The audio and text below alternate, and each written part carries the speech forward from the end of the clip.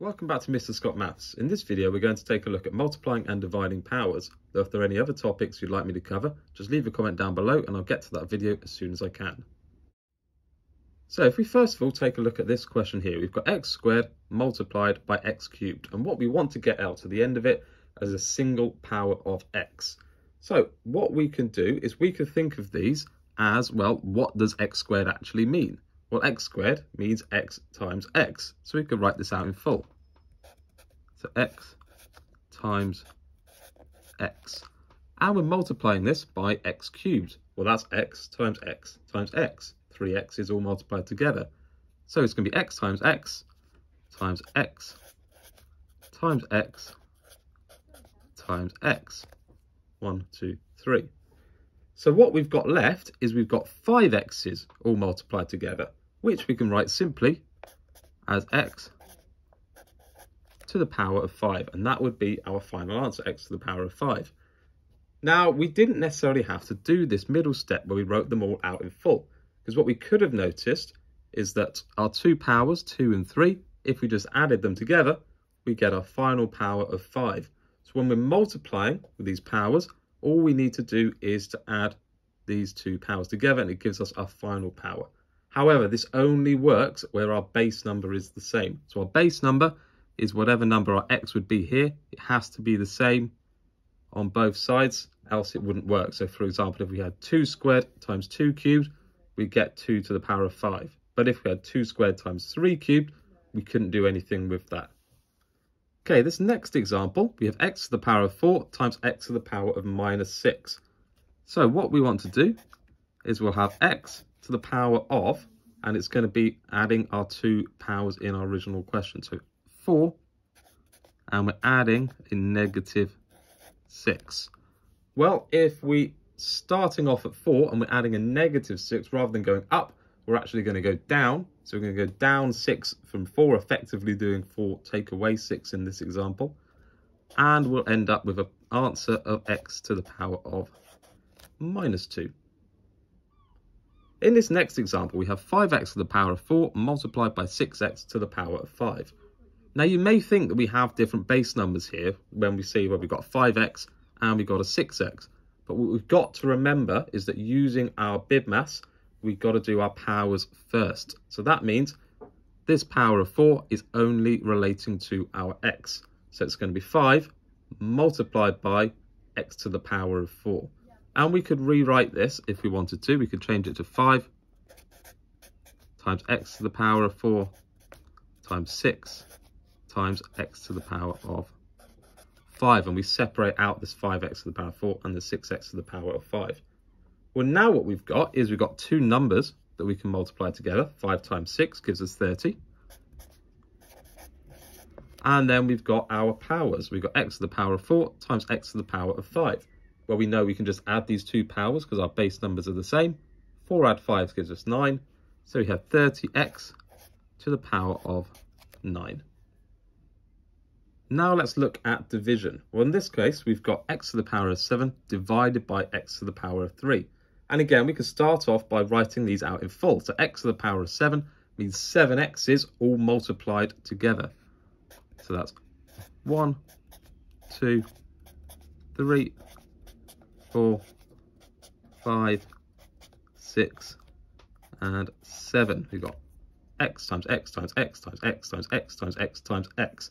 And that's all going to be divided by this x cubed, x to the power of 3. So that's 3x's all multiplied together. So x times x times x. And now what we can do is we can simply cancel 3 of these x's from the top and the bottom. Of course, x divided by x would just give us 1. So we can cancel this pair, we can cancel this pair, and we can cancel this pair. And now we just need to look at what we have left over. We've got 1, 2, 3, 4 x's left. They're all multiplied together. So our answer will be x to the power of 4. Now, similarly to when we were multiplying, there's a little trick we could have done instead. What we could have noticed is that these two powers, 7 and 3, well, if we did 7 subtract 3, that would give us 4, which, look here, is the power that we get in our answer. And again, what we've got to remember is this only works when we've got our same base numbers. So for example, if we had 2 to the power of 7 divided by 2 to the power of 3, that would give us an answer of 2 to the power of 4. However, if we had 2 to the power of 7 divided by 3 to the power of 3, that wouldn't work. In this next example, we have x to the power of 8 divided by x to the power of minus 4. Well, we can see that our base numbers are the same. We've got x for both. So what we can do is we can just subtract our powers. So we could have x to the power of 8 minus this negative 4. And of course, if we're subtracting a negative, that effectively means we're doing an add. So 8 add 4 would give us 12. So our answer would be x to the power of 12. Now in this final example, we have 15x to the power of 9 divided by 5x to the power of 6.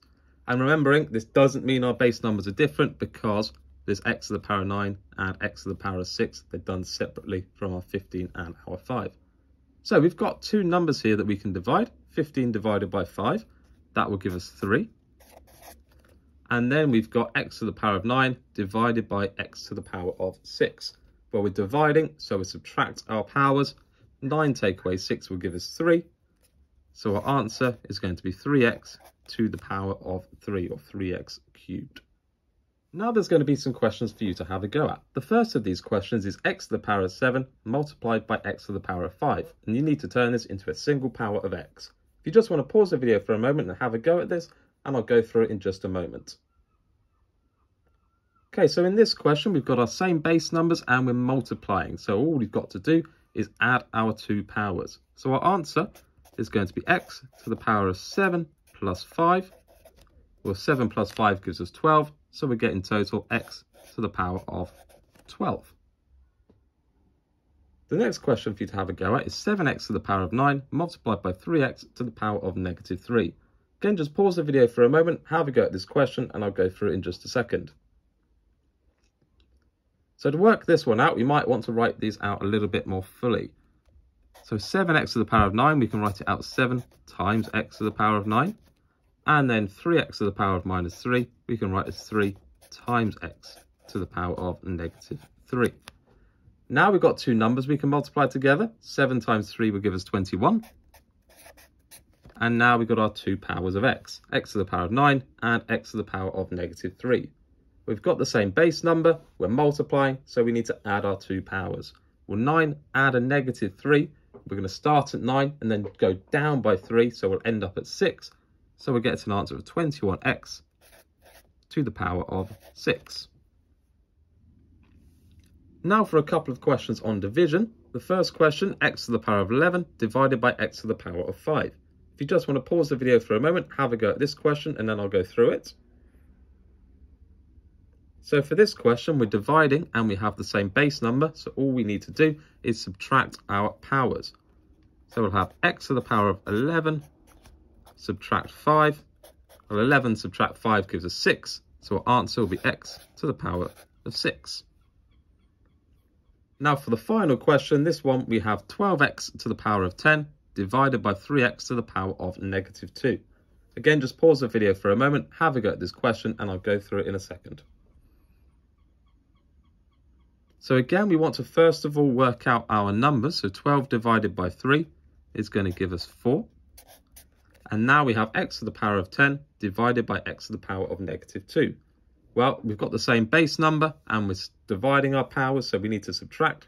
So 10 minus a negative 2, well, that's going to work out the same as 10 add 2, and we get an answer of 4x to the power of 12.